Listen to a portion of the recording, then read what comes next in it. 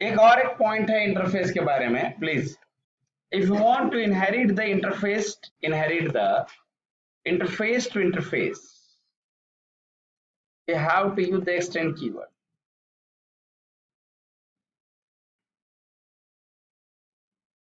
If you want to inherit the interface to interface, we have to use the extends keyword. अगर आपको लगता है interface to interface inheritance करना है तो क्या करेंगे आप? एक्सटेंड्स का यूज करते हैं। जैसे मेरे पास एक इंटरफेस है जिसका नाम है ये, दूसरा है इंटरफेस है जिसका नाम है बी, एक्सटेंड से ये करेंगे। जब दो अलग अलग इंटरफेस एक दूसरे के अंदर इनहेरिट होंगे तो आपको एक्सटेंड कीवर्ड लगाना पड़ेगा। Is it clear? जैसे आप देखिए इंटरफेस ये, इंटरफेस डी, एक्सटेंड क्या आएगा? ये वाई। इंप्लीमेंट्स क्या करेंगे आप?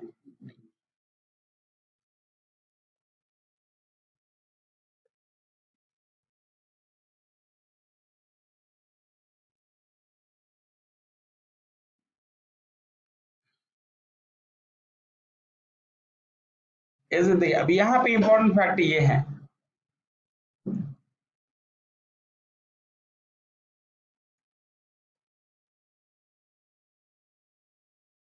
राइट? इंटरफेस ये, इंटरफेस डी, एक्सटेंड ये, राइट? यहाँ आप आइए,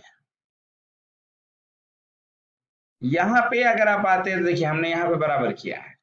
एक इंटरफेस दूसरे इंटरफेस के अंदर इनहेरिट करना होगा तो हमें कौन सा कीवर्ड लगाना है? एक्सटेंड्स कीवर्ड लगाना है। एक हो गया। सेकंड देखिए इंटरफेस,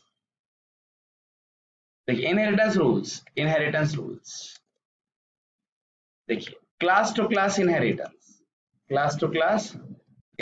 कौन सा कीवर्ड लगेगा? इंटरफेस टू क्लास इनहेरिटेंस, कौन सा कीवर्ड लगेगा?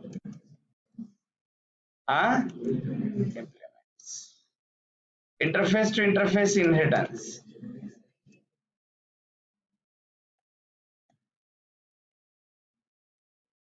and a class to interface, not possible।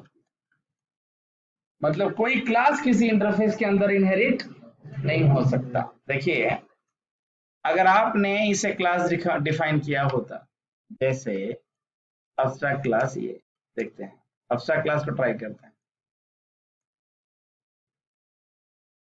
Abstract ये,